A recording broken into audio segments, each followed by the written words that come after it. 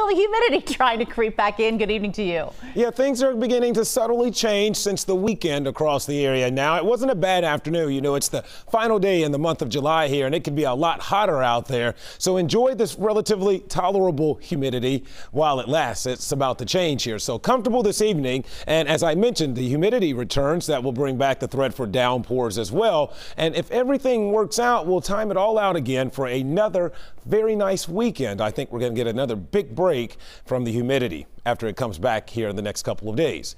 Here's a look outside right now this evening. Most of us generally hovering in the mid 80s. As I mentioned, it could be a lot hotter out there. Humidity is relatively low, so it's going to be a pretty comfortable evening. I don't think you'll have much to worry about if you're doing anything outdoors. Temperatures will stay in the 80s through about 8 or 9 o'clock and eventually fall back into the 70s. So dew points across the Ohio Valley. That's always a good measure of humidity or how it feels outside. And right now they're beginning to creep their way back up through the 60s. So over the weekend, we were way down here in the pleasant range with overnight lows even down into the 50s. But now we're beginning to see it creep back up. I'd call it tolerable. Right now, tomorrow and then into Wednesday, it's going to start to get muggy all over again. And yeah, you're going to start to sweat a lot more too. Right now, it looks like the middle of the week, Wednesday and Thursday, probably going to be the two most uncomfortable days of the week.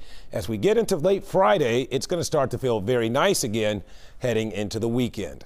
So right now, 84 at the airport. Part of this change, notice the winds, they're switching around to the south now, and that's going to help to bring back in some of the more humid conditions. High pressure is going to drift overhead tonight, going to keep us relatively quiet, and even for the most part tomorrow. However, as that humidity starts to creep back up on Tuesday, a few pop-up downpours are certainly possible, but I don't think the coverage is going to be that great. So it's quiet overnight. We have a few clouds coming through during the day tomorrow, plenty of sunshine. Notice in the afternoon and evening, we'll have a few stray showers try to fire up. Those will go away pretty quickly once the sun sets tomorrow. And then as we head into Wednesday, I think a good coverage of showers and thunderstorms Wednesday afternoon and evening across the area. Most of us will probably end up seeing some wet weather on Wednesday and then maybe a little bit of a lull on Thursday before that front comes in on Friday.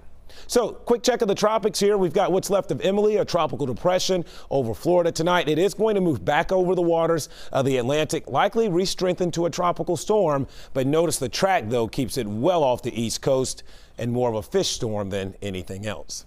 So mostly clear tonight, comfortable again, 65, the overnight low. And then for tomorrow, expect warm sun to give way to stray thunderstorms in the afternoon, 85 for your high. Here's your day planner, 67 as you walk out the door in the morning, by lunchtime close to 80, and then in the low 80s by tomorrow afternoon. Here's your 7-day forecast. There's your humidity and pop-up storms for the middle of the week. Right now, if everything times out, it looks like drier weather arrives late Friday afternoon, and basically we have a repeat of this past weekend. So if you thought last weekend's weather was delightful, I think you'll enjoy this upcoming weekend. Did you think it was delightful? I did think it was delightful.